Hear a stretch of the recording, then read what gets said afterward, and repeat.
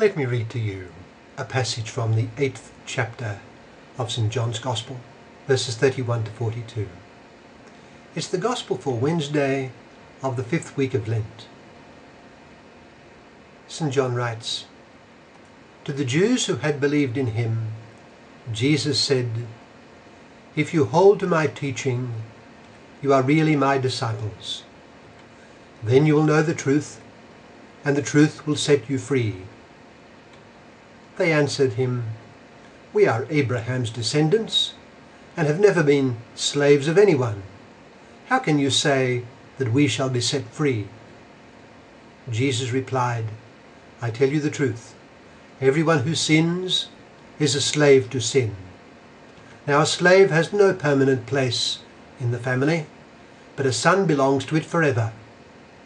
So if the Son sets you free, you will be free indeed. I know you are Abraham's descendants, yet you are ready to kill me because you have no room for my word. I am telling you what I have seen in the Father's presence, and you do what you have heard from your father.' 'Abraham is our father,' they answered. 'If you were Abraham's children,' said Jesus, 'then you would do the things that Abraham did. As it is, you are determined to kill me, a man who has told you the truth that I heard from God. Abraham did not do such things. You are doing the things that your father does.' 'We are not illegitimate children,' they protested. 'The only father we have is God himself.' Jesus said to them, 'If God were your father, you would love me, for I came from God and now am here. I have not come on my own, but he sent me.'" That's from John chapter 8, verses 31 to 42. It speaks to us of truth and freedom. In our Gospel today, our Lord refers to the truth. Aristotle speaks of truth. He says that, and I quote him, "To say of what is, that it is, and of what is not, that it is not, is true." This gives a priority to nature over language, culture, or the effects of historical experience. It subordinates signs, whether linguistic or otherwise, to the natural, physical, and finally given presence of what the signs stand for. In biblical commentaries, there has been discussion about the uses of truth in classical Greek, and a contrast between Greek and Hebraic concepts of truth have been drawn. Some argue that while certain New Testament writers keep to the Hebraic concept, other writers, especially John, achieve a fusion of the two. Well, whatever about that discussion, some things are evident in St. John's inspired presentation of Jesus Christ. Firstly, the truth is absolutely central to our Lord's mission. A Greek philosopher may or may not have chosen to devote his life to discovering the truth, but Jesus Christ came into the world to bear witness to it. That is what he told the representative of the Roman Empire.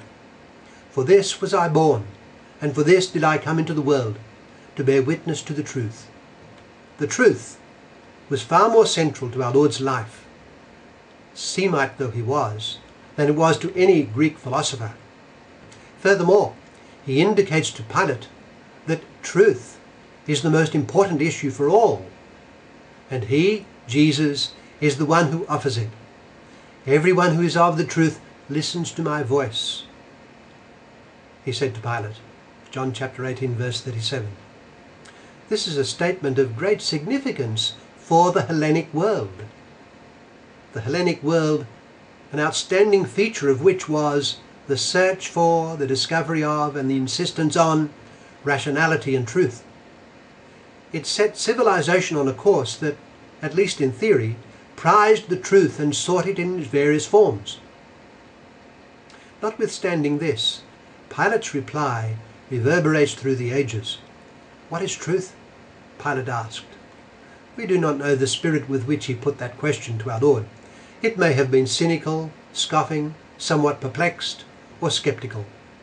Pilate did not wait for a reply from the one who told him that he and only he could give the ultimate reply.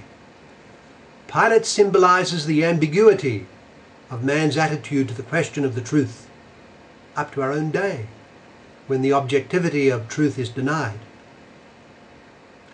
In our gospel today, our Lord makes it clear that man's vocation is to know the truth. In a secular age, the truth has a broad and diffuse meaning. It can mean the object and content of every possible discipline of knowledge. Of course, the truth does embrace all that is, and all that therefore can be studied. But Christ makes it clear that the truth is supremely himself and his word. To the Jews who had believed him, Jesus said, "If you hold to my teaching, you are really my disciples. Then you will know the truth." Therefore, knowledge of the truth is not restricted to the philosopher, and in any case the philosopher may never attain to the truth. Knowledge of the truth is, in its supreme sense, is the gift of the disciple of Jesus Christ. He has come to know the truth in knowing Jesus Christ and accepting his teaching. At the Last Supper, our Lord said to his disciples that he was the way, the truth, and the life. You know, during the 1830s in England, a small group of friends from Oxford University, they were Anglican clergymen, made a trip through Ireland. And on one occasion they fell in with a poor Irish boy. They started talking religion with him, and were much struck by the knowledge of the catechism possessed by that Catholic boy. He could answer practically any question they asked. He had knowledge that was clear, accurate, and marked by a spirit of genuine belief. He believed what the Church taught as having been revealed by Jesus Christ. He knew the truth that God had revealed. This, our Lord taught, was man's supreme and special vocation, to know the truth that has come from God. But our Lord insists on a second feature of this that I'm not sure is found much in, say, Greek philosophy.